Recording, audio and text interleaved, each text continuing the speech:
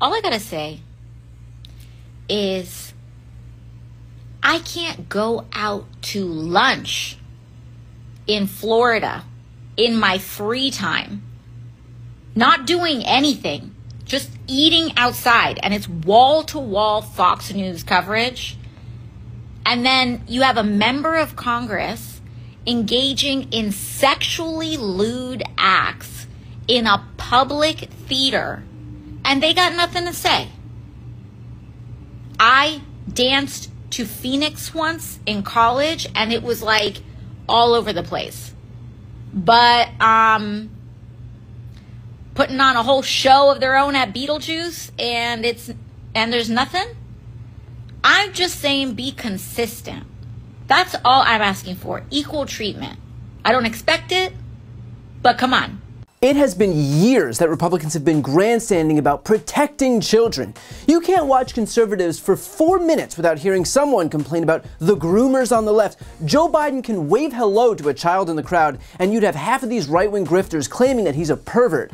And yet, when a Republican congresswoman engages in an openly lewd sexual act in a crowded theater during a family-friendly musical, it is silence from these defenders of young people, just crickets from these guardians of our youth. I guess kids don't need protecting when the offenders have a little R next to their name. In fact, Lauren Boebert herself had taken to Twitter in November of 2021 and tweeted, "Seems Joe Biden understands basic economics as well as he understands appropriate behavior around kids." Tell me again, what part of this is appropriate behavior in a theater filled with, you guessed it, kids? And when given the opportunity to apologize, this is what she said. Ultimately, all future date nights have been canceled, and I learned to check party affiliations before you go on a date. But all in all, it was mostly a lovely time. That she learned she should check party affiliations before she dates, because of course, the fact that she was caught performing lewd sexual acts in a theater is the fault of, you guessed it, the Democrats, because party of personal responsibility or something. I spoke with the Democrat running for her seat in Colorado's 3rd Congressional District, Adam Frisch, in an upcoming interview about this whole debacle, and here's what he had to say. Yeah, I wish we weren't having these conversations, Brian, in reality. I mean, there's two things we focused on from day one last cycle when we had the closest race in the country, and that was people want the circus to stop, and they want this angertainment industry that my buddy Dean Phillips talks about, and I talk about a lot as well. And they want someone in the House of Representatives to focus on the district and not themselves. And so this latest Beetlejuice escapade is just another notch in the belt of embarrassment, as I say, for the district. I wish we were having conversations about accessing rural healthcare better for our constituents and our families, and trying to figure out how to get inflation and some of these costs under control, and childcare, and making sure that we have the water we need for our ranchers and our farmers and our recreation people. And unfortunately, the whole country, literally the whole country, is just focused on the current representatives' latest shenanigans. And I'd rather just spend my time focusing on the district. But we are working with what's dealt with us in the life of politics in 2023. There's a reason, and understandably so many more people are more cynical of politicians, elected officials in DC, how they act, what they say, do what I say, not what I do. That type of conversation happens a lot. And again, we're trying to just focus on issues that matter to the communities and the families and the business owners of our district. However, it goes back to just said, there's a lot of people pointing out this hypocrisy that you mentioned. That full interview will come out this weekend, so if you're not yet subscribed to this channel and want to watch it, then please make sure to subscribe. I should note too that Adam Frisch came within 546 votes of Lauren Boebert in 2022, the closest race of the entire election cycle, and given the fact that Boebert has only continued to present herself as an extremist, has only continued to embarrass herself and her party and her district, it certainly is well within the realm of possibility that he'll be able to defeat her in November of 2024. But going back to this common Republican refrain of protecting kids, clearly they are not in the least bit concerned about that. And it's not just because they're perfectly content to behave inappropriately in front of them. I mean, come on, it doesn't exactly take a detective to see the GOP's record on protecting children. They vote against childcare. They vote against early education. They vote against universal pre-K. They vote against the child tax credit. They vote against student loan debt relief. They vote against SNAP, where half the recipients are children. They vote against Medicaid, where again, half the recipients are children. When Republicans stripped women of their reproductive rights across the country, we saw a rise in young girls giving birth after being assaulted.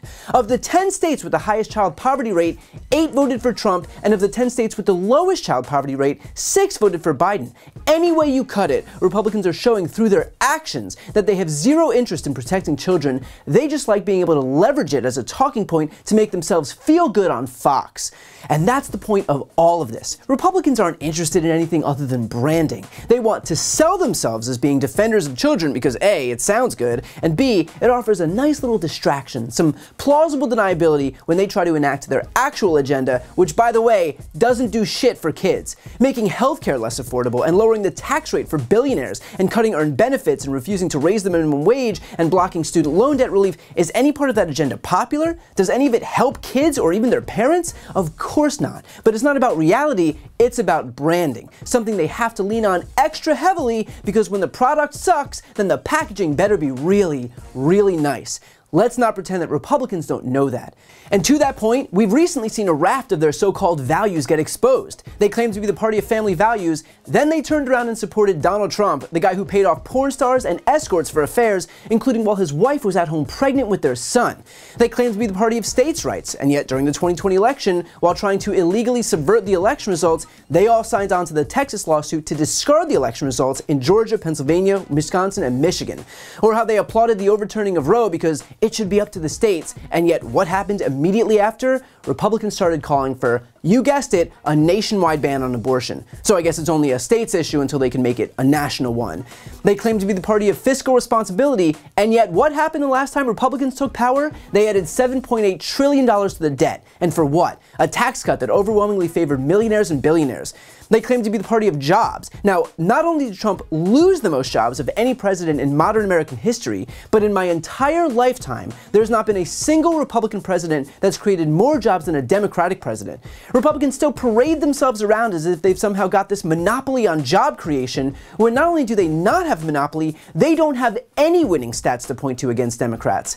And finally, Republicans claim to be the party of the police. And yet, well, I'm not sure I have to remind anyone what happened on January 6th. Pretty sure it was only one-party supporters who managed to bludgeon police officers, and if memory serves me correctly, they weren't the Democrats. So I know there are probably a broad range of ways to support the cops.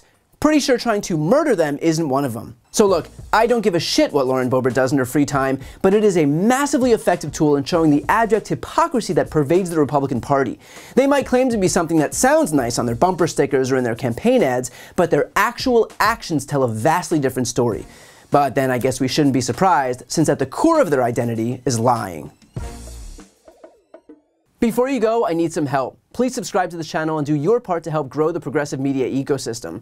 I don't do sponsorships or paid ads, I won't ask for money, but just subscribing to this channel goes a really long way, and it helps get the message out to more people.